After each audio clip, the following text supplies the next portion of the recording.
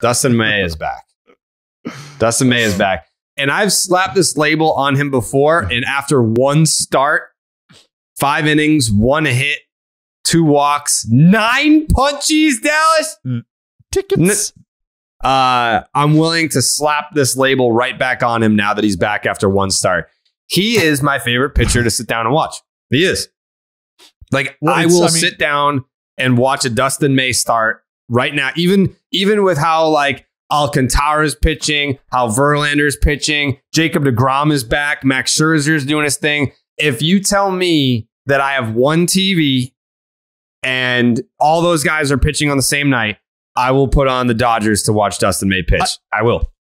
I don't know if this is like a perfect marriage of camera angles and his movement, but for whatever reason, like, and 20 inches of fucking break on his 2-seamer. 20 inches. That's like a fucking Randy Johnson slider, but it's a 2-seamer. Right. What the fuck are we doing here? It's going the other way, and it's doing that at 100 miles an hour at times. Like that's so like just the visual, and that's what I was getting at is the perfect marriage between his shit and how it moves and how hard it comes out and the camera angles at which we're watching this shit come out of his hand and move. He's a blitzball pitcher in the big leagues. Yeah, sometimes it's not even the strikes that are fun. Sometimes it's the misses. Like, oh, that one got Machado, away from him. 26 inches of movement. He's buckled Machado like 3 times. None of those pitches were in the strike zone. Yeah. Well, and it's because like what you are watching as a fan, when you watch a hitter, especially a hitter like Manny Machado, look that bad on stuff and just buckle, you're watching in real time that hitter, their fight or flight instinct kick in. And what they're being told is that baseball is getting ready to go all the way through your body. So you need to get the fuck out the way, yo. You need to bail. And then you're like, oh, wait a minute. It's already too late, but I see the spin now.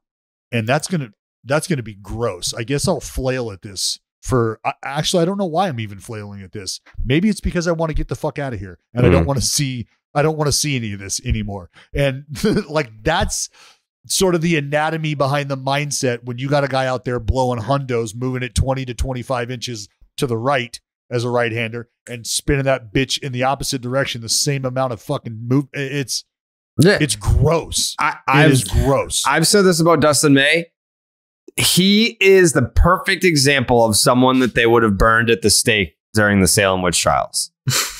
Yeah. Like that. They would have been like, this dude has sorcery. It's sorcery, magical powers, like demon powers. They would have just looked at him and been like, oh, he's a fluffy ginger. We have to burn him anyway. But the fact that he can make balls fly out of his hand at 100 miles an hour that move the way that they do when they're not supposed to do that, he would have been a prime candidate to be burned at the stake in the Salem witch trials. This dude is like, I dubbed his slider the Demon Breaker. Like it was the Demon Breaker. It was fucking lethal. It is lethal. It's not as sick. You think it's better than Blake Trident's? I think his is like this on TV. Like looking at that is fucking insane. Yeah. And again, Joe, you want to know why? Because, and this is a credit to Blake because he's worked really hard on this. And shout out Cressy. The downward movement, right? The depth on his sinkers, because those are bowling balls. That's a sinker. Because I've seen Blake Trident at 100 miles an hour throwing fucking sankers. Like 2018, he was just as electric as Dustin May is now. Like 2018, Blake Trident was. I don't know how anyone got a hit off of him. No, it was stupid. Not only was Blake Trident stupid in 2018, Lou Trevino was stupid in 2018. Yeah. Both those dudes and both those dudes had ridiculous shit. I mean, Lou Trevino was blowing 100 miles an hour with a stupid slider, a stupid curveball. Yeah, he fell his off. Changeup was just something he fucking threw. Shout out Lou Trevino, who fell off, who did just become a New York Yankee, 2 1/3 scoreless. Very mid. Did a good job wiggling out of some spots. Sweet Lou. Mid. Yeah, mid. That's what people call him now. Right, Sweet Lou. Yeah, some absolutely disgusting shit from Dustin May. And again, the depth. Like that's what you're getting back.